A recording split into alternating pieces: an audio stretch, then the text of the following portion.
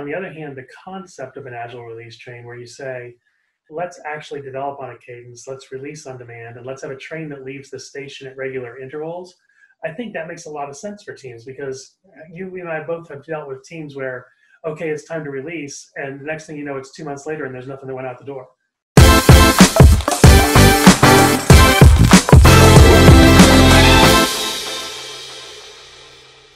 Welcome, everybody, to another episode of Real Agile or BS. I'm your host, Peter Saddington, AgilePeter, and I'm here with my colleague, AgileBob.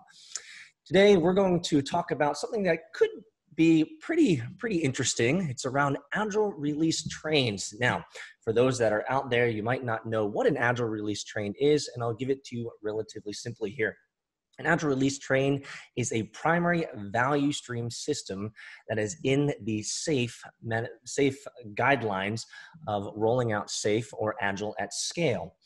What is interesting about Agile Release Trains is it requires about 50 to, I think, 125 people on an Agile Release Train. And the primary reason that SAFe has instituted this idea of a release train is to ensure that there's organizational alignment around the enterprise. And so this has been a topic that's been hot for many years, and we're going to tackle it right now. So are Agile Release Trains real Agile or BS? AgileBob, I'll let you take the first crack at it. Thanks. That's an interesting introduction to them. I think that the release train concept, I actually kind of like. I think it's real Agile the way that it could be done where you have a group of teams working for a shared goal and delivering at a particular point in time. I think that's real Agile. Where it gets to start to be BS is when they say, let's do big upfront planning, let's do it, let's have a number of iterations and an extra iteration just in case. And it starts to get really crazy at that point. But I think the concept of an Agile release train where you basically say, develop on cadence, deliver on demand, those things are actually very Agile, I think. And most companies with multiple teams working on a project could be helped by the concept of an Agile release train if it's done well. I think there's lots of ways to go crazy with it, and I'll turn it over to you and see what you think, and then we can explore it further. I'm just going to be upfront and honest. I don't like the name Agile Release Train. It just never sat with me. The short form is an art. And I remember seeing a picture early on of an Agile Release Train in art with, a kind of a Tokyo or a Japanese bullet train with all these different heads of people that were on it. And it just seemed really weird to me. One of the things that so I'll give you some context. I got my SPC training to become a SAFe certified trainer, I think back in 2013 or 14.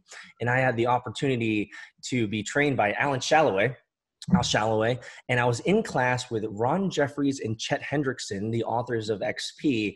And so just a quick story, it was really interesting seeing Al engage with the two authors of XP in certain ways, because there were certain misinterpretations of extreme programming XP, and having three CSTs in the room, myself, Chet, and Ron Jeffries, we got into some really interesting conversations. One of the things that I balked against, not this idea of an Agile Release Train having lots of different teams focused together with alignment. I think that's a great idea.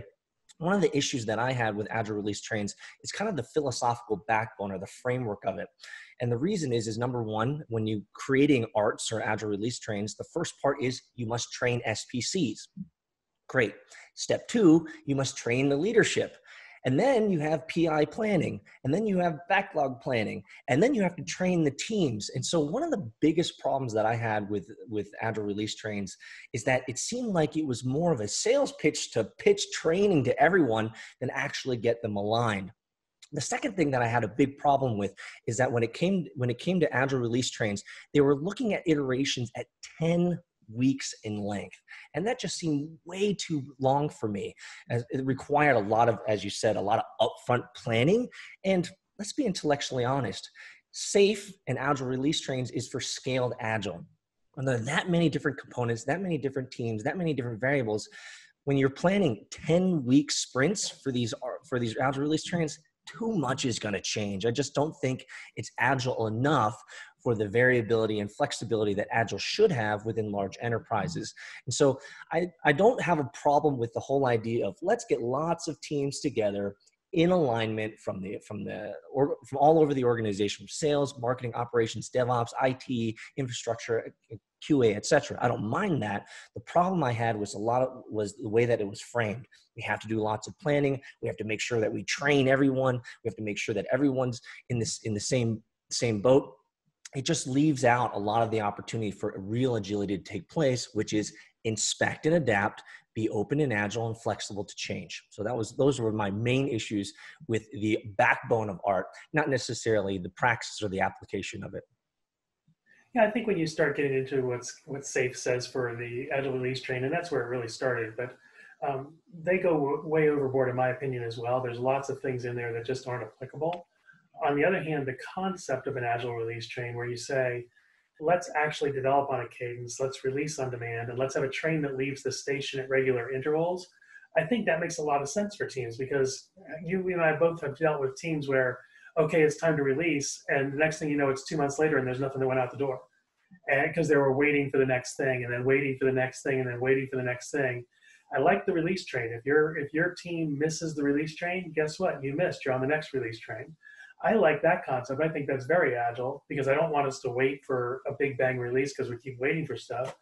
On the other hand, the overhead of the big room planning, some of the other things, I can see how they can be helpful for a team starting out so that they can identify dependencies and figure out how to work through them. But when we're really dealing with teams that are mature, I think an Agile Release Train concept, and I don't know what we call it other than an Agile Release Train, I like the concept. I don't like the implementation from SAFe, and I don't like the way many companies have implemented it. But certainly the concept of regularly releasing, regularly integrating, having fully integrated demos, I love that. I think those kinds of things can be very helpful for most organizations that have multiple teams working on anything. Yeah, and I agree with you wholeheartedly there. One of my first implementations of SAFe, and I wouldn't say was a perfect implementation of SAFe, was around the 2014-2015 period with a large bank up in Richmond, Virginia. And so one of the things that would frustrated me about implementing this, we had about 93 teams or so, all trained in SAFe, all trained in Agile Release Trains and all the SAFe methodology and framework. One of the things that frustrated me is that from the outside, things didn't look all that much different. And so whenever I'm looking towards like a new framework, a new philosophy, a new idea of how to do work, and I think this is a lot of the way that SAFe originally kind of grew and espoused to be, is this new idea on how to take on complexity in a large organization. One of the problems that I saw, at least in my implementation, and this could be just me or it could be my fault in the way that I implemented it, is that from the outside, it didn't look like it changed all that much. It seemed like, hey, we currently are trying to align a large organization together, and we're going to call it an Agile Release Train now. Did that change behaviors all that much? Not really. Did everyone get trained? Yes, they did.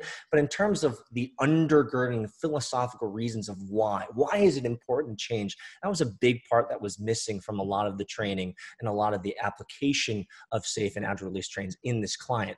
Now, one of the things that we at Agile For All focus a ton on are principle-based decisions, principle-based mechanisms in your company, and the reason why we should be agile or do agile, as opposed to this is how you do it, and this is the prescription of how you do it. And I think in a lot of ways, the prescription of Agile Release Trains and the way that it was implemented removed a lot of the opportunity to say, hey, why are we doing this? Is this really the right way to do this? Or are we just overlaying a new kind of nomenclature across what is already existing? And so for me, I didn't see a whole lot of change in the organization by releasing or creating Agile Release Trains. And maybe that was the frustration, and maybe that was just my noobishness or my greenness not implementing it correctly. What say you? Well, I think that it's easy to implement it incorrectly, and even to implement it correctly, I'm not sure that it's really agile. I mean, well, who is this Agile Release Train engineer? What is that? and you know, why are we doing certain of the things that are in there? It doesn't make sense to me in some cases because it simply gives the team an opportunity to fall back to old practices. Now, I get that they're trying to implement it in certain ways, and if you implement it the way that it's supposed to be done in SAFe, I think you could end up with good training wheels to get a team to a better place than where they were.